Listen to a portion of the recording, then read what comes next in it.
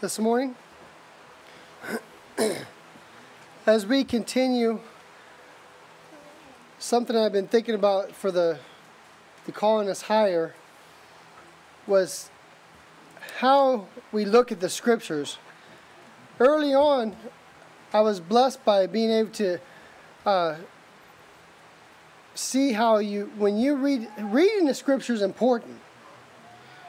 Knowing how to read and study the scriptures is very important. And having somebody be able to expound on what the scripture says the right way is extremely important.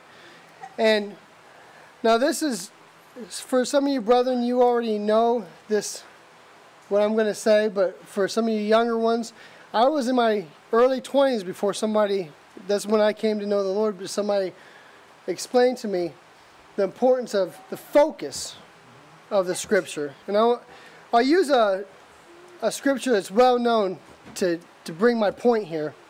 But focus is very important.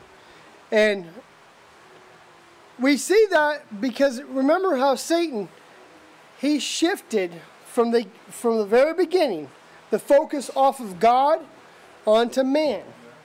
And how drastically that changed everything. The way the focus was on God and then they put the focus on man, that made such a difference that we are still dealing with it today. And Christ had to die for that shift because the focus went off of God and onto man. And this caused sin. I want to read I'll use a scripture. It's well known that many people use, and it really affects the way people see what God is doing. John 3, I'm going to go John 3:15 through 18.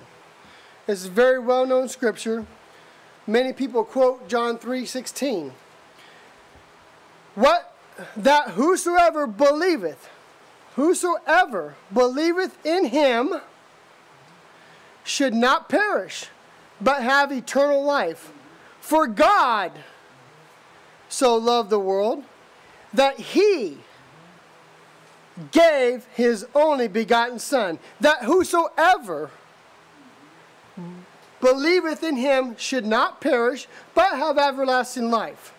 For God sent not his Son into the world to condemn the world, but that the world through him might be saved. He that believeth on him is not condemned, but he that believeth not is condemned already, because he hath not believed in the name of the only begotten Son of God. So the focus here is God and what he's doing through his Son, Jesus Christ. Now, many I've talked to, you believe the focus was on the world and how God just so loved the world. But you see here the difference in focus. It is not on the world, and I'm going to bring this out. It's on God and what he is doing through his Son. And how we pertain to this is how we look at his Son. And where our focus is it on God or on this world? Because if your focus is not on God, that changes everything. So the point is not the world. It is what the Father is doing with the Son. Sent his Son into the world to the world was not the point. It was what God was doing with his Son.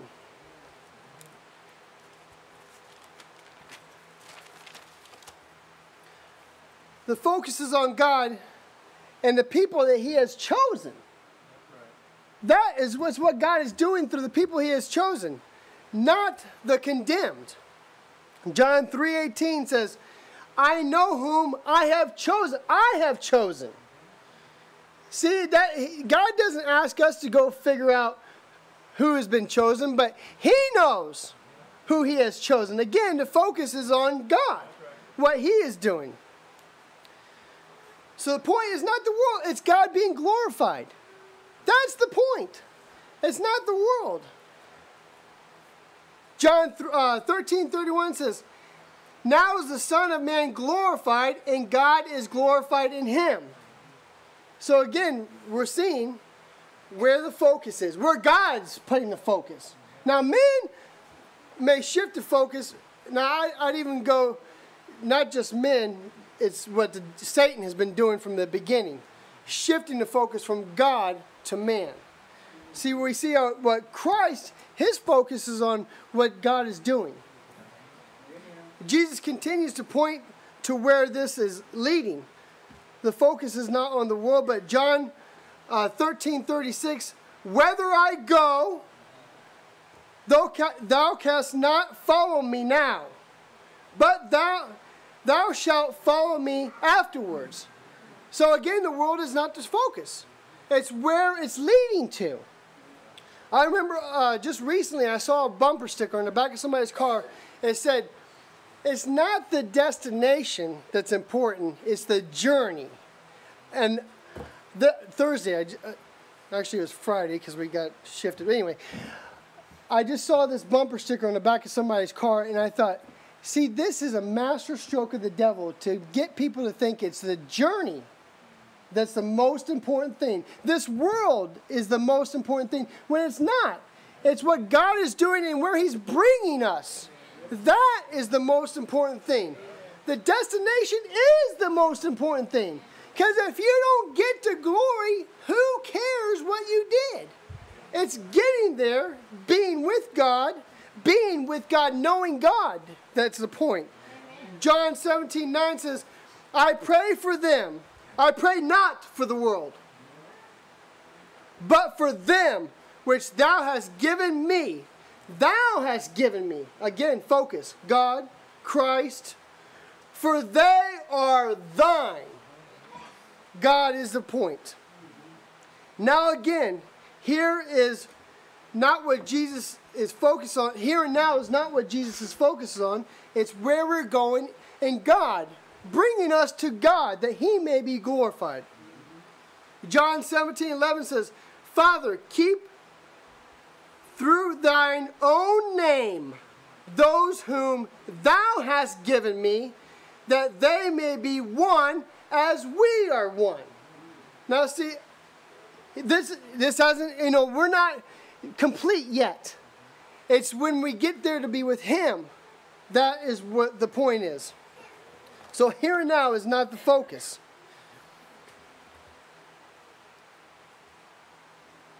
That they, not the world, may be as we are.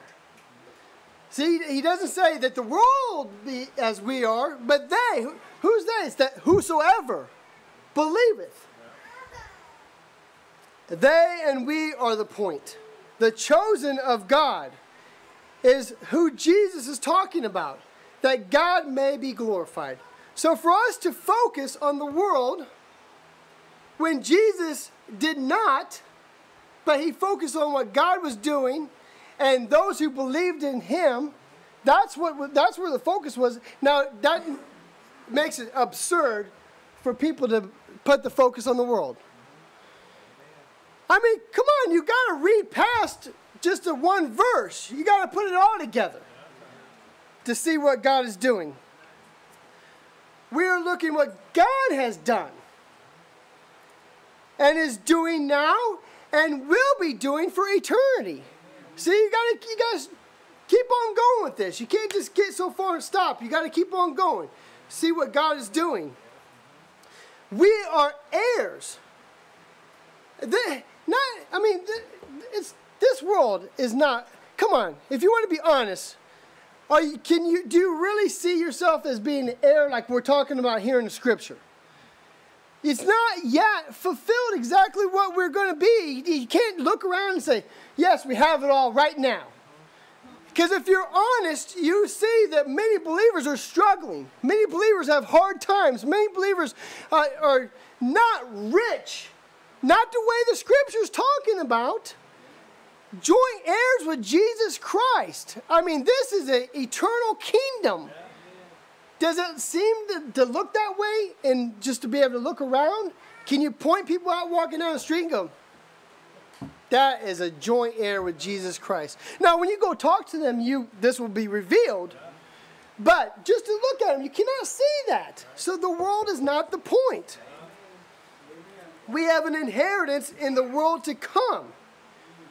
We do not want to come short of what God has for his people. Remember Esau, he sold his birthright because he was short-sighted. He was thinking about the time right then and there. See, what God's showing us here is he's preparing us for a time that's going to be eternal. We don't want to be short-sighted here, brethren, when we look at this. This is the mercy of God that we have been made heirs, a work that he is doing. It has been set up by God that only as we stayed focused on his son will we have a chance to inherit. Which again, here we see the focus that God has made has been on him and his son. So if the focus is ever anywhere else, that's the wrong focus. And it will not lead you to glory. You'll come up short, just like Esau. Not all the Israelites came out of Egypt to inherit the promised land. Only them that believed in God. Revelation 21:7 says, he that overcometh shall inherit all things. So we don't have all things right now. But shall inherit all things, and I will be his God, and he shall be my son. It's God that is the point. This is done by faith. We are to keep by the power of God through faith, 1 Peter 1:5. The world cannot offer us what we need. It is only through Jesus. God shall supply all your need, Philippians 4:19. The Son of Man is glorified, and God is glorified in him and him only. Amen. So we cannot put our focus on two things. It cannot be on eternity and being with God and on this world here and now. We've got to let go one or the other. Are you going to let go of the world, or are you going to let go of God? You have to make the determination now. We are told to set our minds and affections on things above, not on the things of this earth, Colossians 3:2. This is where it will all get started, up ahead. That's the way by faith we can see that we're looking. The starting point is there. Not here. Here we're preparing for there. Everything is geared towards there, where God is going to be glorified and we're going to be with him. We're going to be his people. We are told to lay a hold on eternal life, 1 Timothy 6:12-19. Eternal life, what is eternal life? It's knowing God, John 17:3. And this is eternal life, that they might know thee, the only true God, and Jesus whom thou hast sent. God has always been the focus, and he always will be the focus. So as we continue on this morning, brethren, we throw off anything that ties us to this world that's passing away, and lay a hold of those things which are eternal, and put our focus on those things. Amen. Let's pray as we continue on. Sister Debbie's going to lead us in singing. Dear Heavenly Father, I am thankful that